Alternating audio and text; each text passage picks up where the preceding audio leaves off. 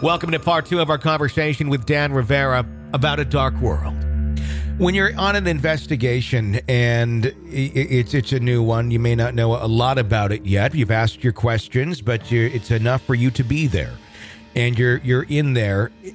And it seems to me that there's something negative going on, but you're not quite sure. It could possibly be something, just as there's negative people in this world and very evil, seemingly people, but very, very dark intent, that if you'd met them as a ghost, you would almost automatically assume this is a demon.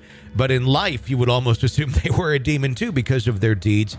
How is it that you're able to decipher between the two when you're dealing with someone that is a spirit that was earthbound but is very, very dark in their intent versus something that is, in fact, demonic? I believe that earthbound spirit or human spirit cannot possess a person. I don't believe that they could do physical harm to a person.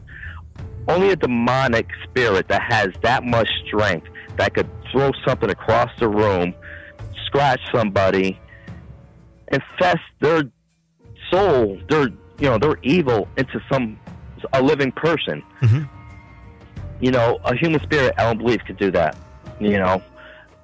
But something evil that's older than time itself could do that. So, and that's interesting to hear because I've talked to people who do believe that a earthbound spirit can cause physical harm to the living. I would put it in a different category of the depth as to which they can cause harm. But when you see, but see when you hear about cases like that, mm-hmm. they always say there's another entity. Okay, there's something else evil there. Well, I believe that there is it could be a demonic, demon. It could be a demon there, also an earthbound spirit. But that demon is controlling that earthbound spirit. Okay. And that's right. Actually where I was about to go, because that was another concept that I find very interesting, where almost I don't know if you want to call it a reverse possession or what it would be, where someone is on the other side as an earthbound spirit, but they're being controlled by something dark, by something demonic. Does that happen where it could be Uncle Larry was a predator or something and just a horrible human being, but he's dead and we believe he's haunting our house because sometimes you smell his tobacco or something, and it's fairly just not threatening. Cabinet doors open, but there's not a whole lot else going on. But then all of a sudden it ramps up and it still seems like Uncle Larry, but now shit got really real. And the concept of a demon possessing the already dead. Let's talk about that for a little bit. Well, let's talk about that. I mean, say, for instance, a serial killer. Yeah. Right? Something was driving that person to commit these murders, putting these thoughts in their head. It's like an addict, all right? They get a high off of it, all right? Yeah. So that's a demonic presence driving them to do that, to commit these acts of evil, okay? Mm-hmm. They could pass away, all right? Their spirit could be still lingering around, but they still have that attachment from that demonic spirit that drove them to do all those things. Mm-hmm. So if you think about that, things like that, you can think about those actions.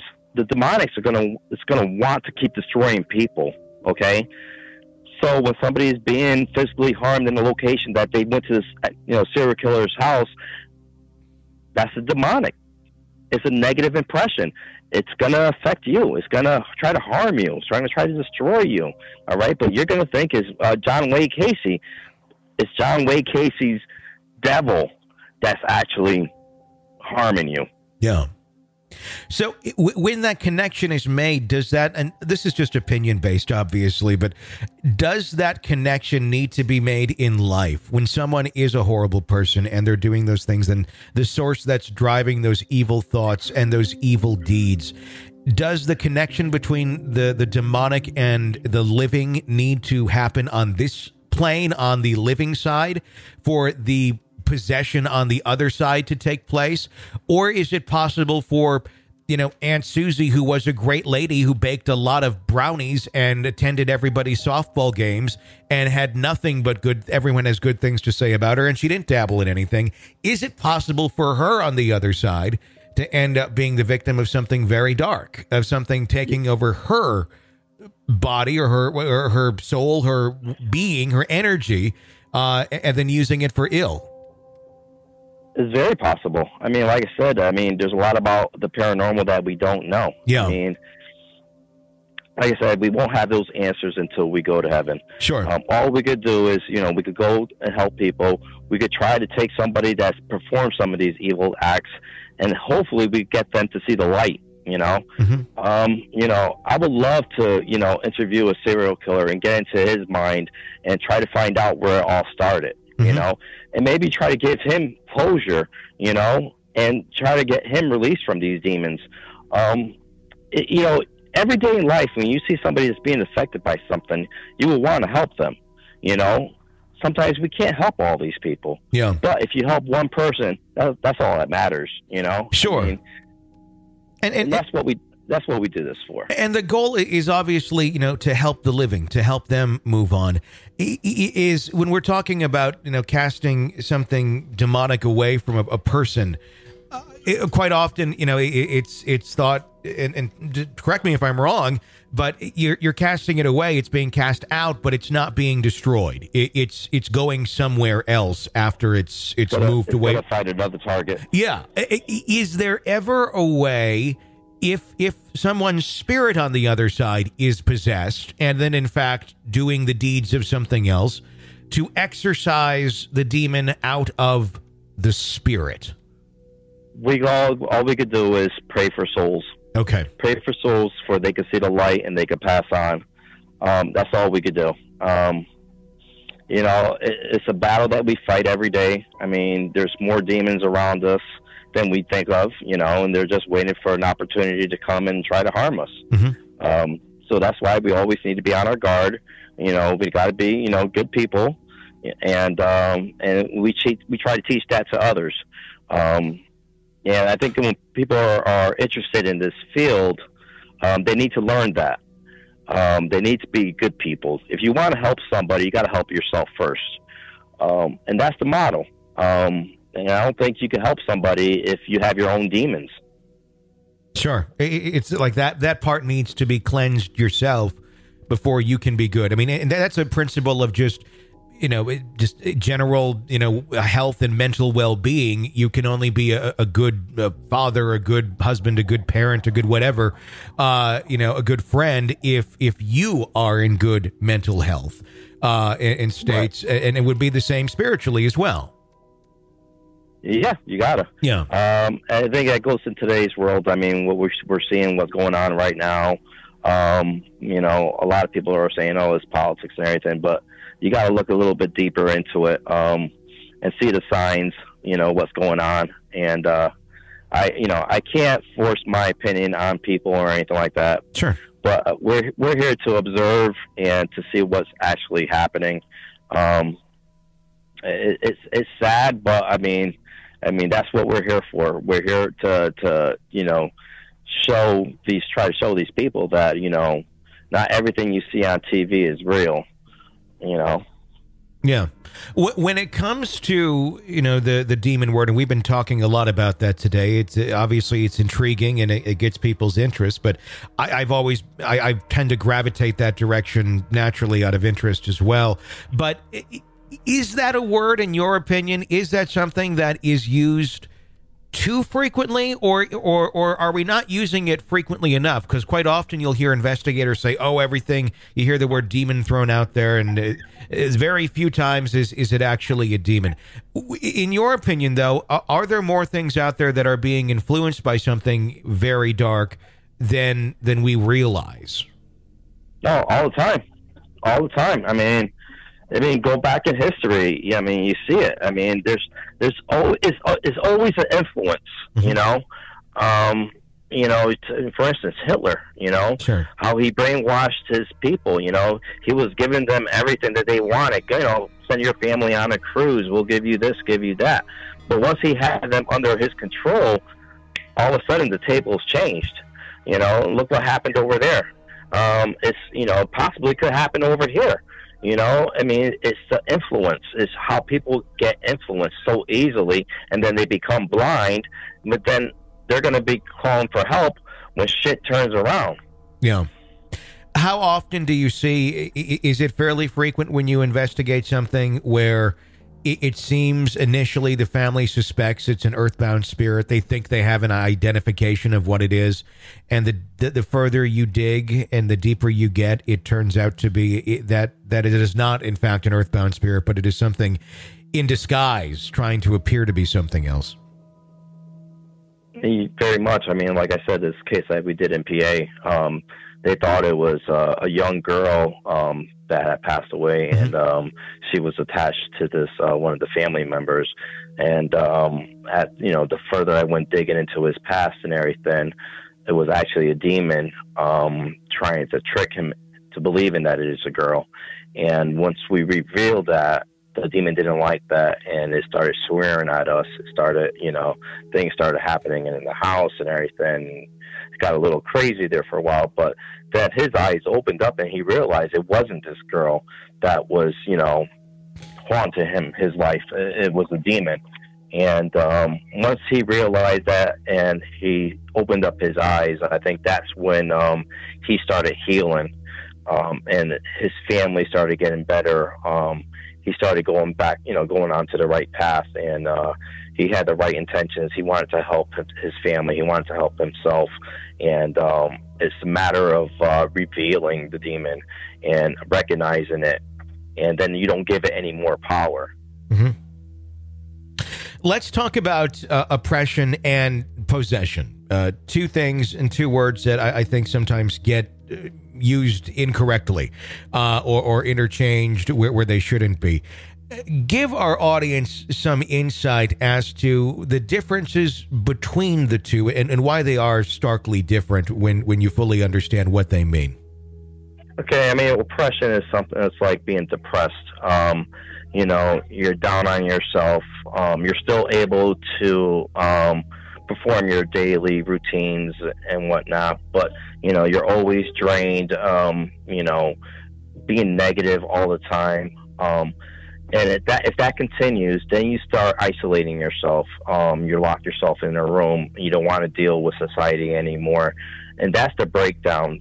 That is breaking your will down. And once the will's broken down, then you're open up for possession. And once the demon gets inside of you, that's when it tries to destroy you. And it's a scary thing, and as is obviously depression. How does someone identify if they are suffering from some sort of oppressive force and oppression that's being caused by, in fact, a demonic force and not something of a more medical, chemical type imbalance? Well, here, that's what we do. We use holy relics. Mm-hmm. And we could go behind somebody and we could have the rosaries in our hand, and we could go behind them and we could put the rosaries on their back without them knowing. And if they react to it, all right, not knowing that I just put the rosaries on your back, possibly that's where you believe that they could be possessed, because the demonic does not like any holy relics. Mm-hmm. So, for instance, I had a production team out of Ireland that wanted to do a show with us. It was about this girl in Germany. She was possessed, so they wanted to do a documentary on her. Well, one of the producers went down there to interview the girl, and he's been on some of these cases before that involved possession. So he was told to always carry, holy relics with him. So he has some rosaries, crosses in his bag, and he's there interviewing the girl, and he reaches for his bag to take his camera out. The girl knew that there was something else in that bag because her face changed, her eyes turned black, and as he was pulling the camera out, the rosaries fell out, and she freaked out.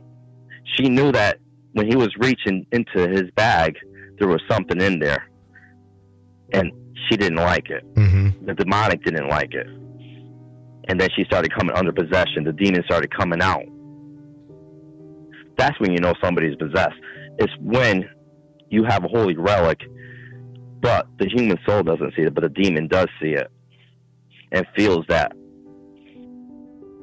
Let me ask you this in closing, and we had talked about this briefly earlier, and we're not getting political or anything like that, but just, we're in a very troubled time right now throughout the entire world with everything that's going on here as we're recording this in October of 2020.